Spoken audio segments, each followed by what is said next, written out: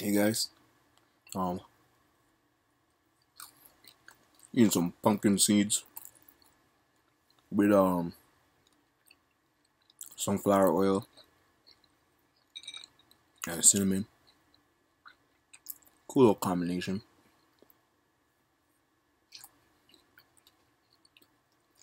My homeboy Anthony really put me on to taste. He was one like Koopa really. I was growing up as best friends. That dude was so into food and taste. Like, he loved to eat. Like, we all love to eat, but on a different level because he loved to taste. And I remember this one day, recently, me and Mike were working at Mike's crib that session and had Cooper come through, chef it up. Even as he was chefing it up, this guy just brought like two elements together. I think it was like some cheese and salt. But the kind of cheese and the kind of salt it was brought out a certain taste from the cheese and made the salt less bitter in a certain way, or whatever you want to call it. I don't know the terms, but I was like, whoa!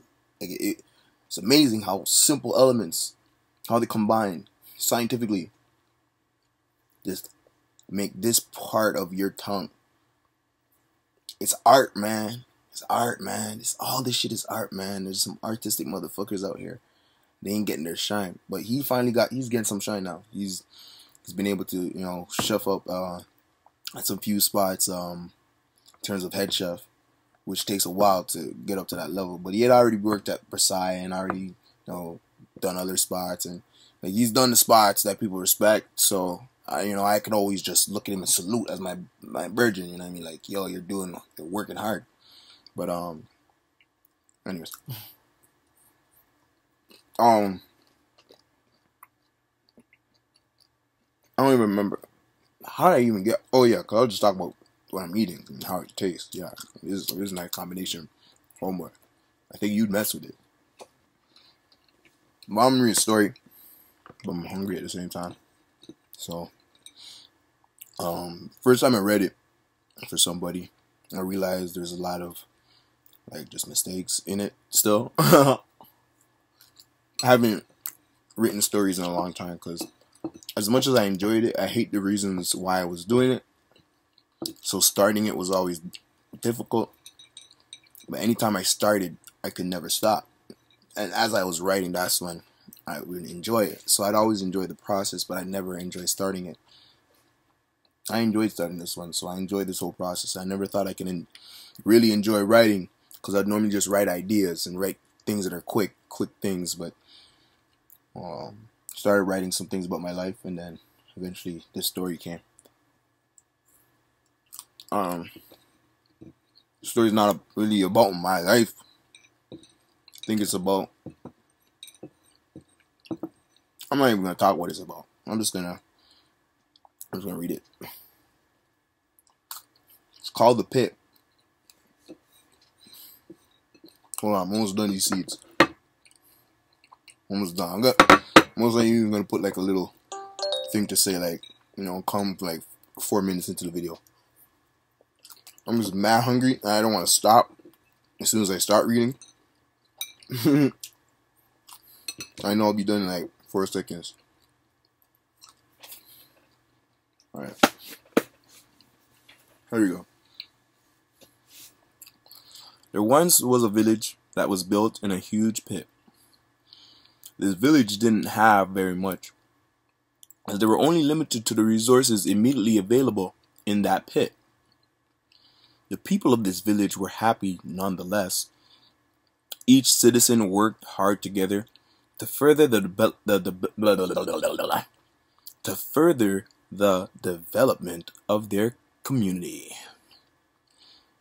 Until one day, a traveling scientist fell right into their pit, right off the edges of the cliff down into the village. The scientist had traveled the world looking for the greatest ideas to implement back at his home laboratory. A scientist only slightly bruising himself from the large fall had a village at his mercy. They were initially afraid of him because he looked nothing like them. but the village welcomed him anyways, as one of their own. Understand, all previous travelers simply die from such a huge fall. Wait, see, this is a mistake. Simply die from the huge, from the huge fall, as there is no tangible way in or out. Sorry, I'm just trying to read and clear. I shouldn't be apologizing because I chose to eat this, and while I should have ate it before I started reading. Whatever. Here we go. Keep going. The people of the pit were welcoming and helped the scientist find his way around. From their perspective, he won't be leaving. The scientist was amazed at the amount of resourceful projects that had been completed by the pit people of little access. He immediately demanded to know who was in charge of these projects. The people brought him their architect. Alright.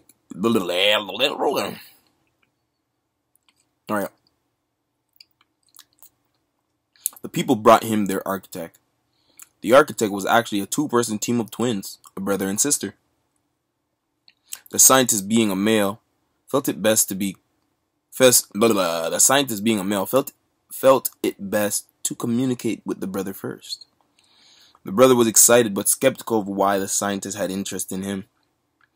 The sister was beyond excited, as she never got the chance to speak to anyone else about the work she does as a twin architect.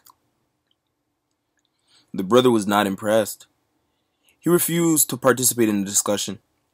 The sister, on the other hand, obliged to answer all of the scientist's questions. As their discussion was coming to a close, the scientist suggested he work with the village to help them build something so that the entire village could have a chance to see all the amazing things in the greater world. The sister was ecstatic. She had only lived in the village, and that was her world. To see more would literally open her mind to more, she thought.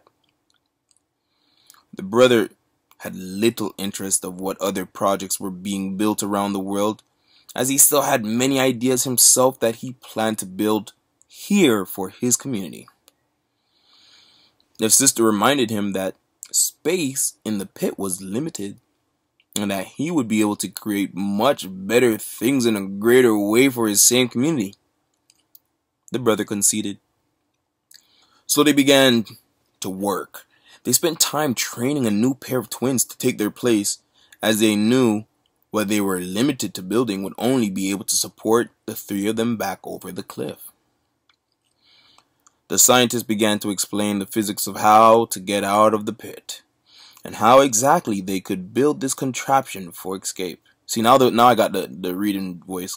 It's here. So let's keep going. The brother thought he had a better idea from what the scientist explained, but nobody, including his twin, felt the idea would work because he was just an architect versus the traveling scientist. Finally, their contraption for escape was finished. The three said their goodbyes to their village and set off to the greater world. Even as they left, they were able to see the entire pit from above. The scientist was able to show the twins so much more than what they had previously known. The twins were impressed. It was time to go home, but something happened within that time. The sister and scientist fell in love. The brother decided he had wanted to return home to continue building his project, but his sister wanted to continue traveling with the scientist. The two had never been apart, so he couldn't now abandon her. He bargained with the scientist to let him finish the projects he was working on, and then he'd be able to return to traveling with him. He bargained with the scientist to let him finish the projects he was working on, and then he'd be able to return to traveling with him. Or with them. It should be with them. Whatever, I'm gonna send this to an editor. I ain't doing this shit. English my second language, motherfucker. I'm patois, not dog. Alright. How will I know you're done? The sister. Man, I already smoked it, bro. I gotta roll the next one. Anyways. How will I know you're done? The sister asked. From above, you can see. Okay, so yeah. The brother said he's gonna, go back and build his things and then, they can come back. So now the sister is asking, how will I know you're done? The sister asked. From above, you can see the entire view of the pit. You know the projects I plan to complete for the village. So as soon as you see them completed from above, come back for me. The sister and scientist left. A few days passed, and the brother was so empty by the almost rejection by his own sister that he lost his own will to complete the projects for his community. What the brother didn't realize was that his sister was an integral part of building, and without her, his ideas had no value to the village. The village was confused on what had happened. It had only been a few generations that had passed since the twins first left. Right, since the first twins first left. Maybe it should be whatever. But they were not that phased, as their new twins had already been positioned to be architects. Yearly, the sister and scientists would return only to see the landscape slowly changing from above. I should be like, yeah, slowly changing from above, but never completed in the way the sister knew her brother wanted. She took it as a sign that her brother moved on. So she did too. The brother hadn't moved on. He even attempted working with the current twins to rebuild another contraption of escape. But he didn't know all the things that the scientists knew. So it took them much longer to complete this one. By this time, the brother grew old. Plus, the new architect brother lost all interest and went back to working his own ideas. There wasn't that much free space left to build in the pit anyways. By this time, an assortment of twin architects had developed to take over from the previous. The new sister of the new twins agreed she'd go along with the old brother to again find his own sister and the scientist. She too was also curious to see this greater world. So as a new set of twins took over their place, the new sister and old brother set off to find their family in the greater world. The new brother, now unable to work because his sister had gone, was now as determined to rebuild his own contraption of escape. He only needs the help of another set of twins to complete it. What should he do? That's my story. Hey man, if you have an answer for that, feel free to put it down below. I'll talk to you about it. Don't know. Peace.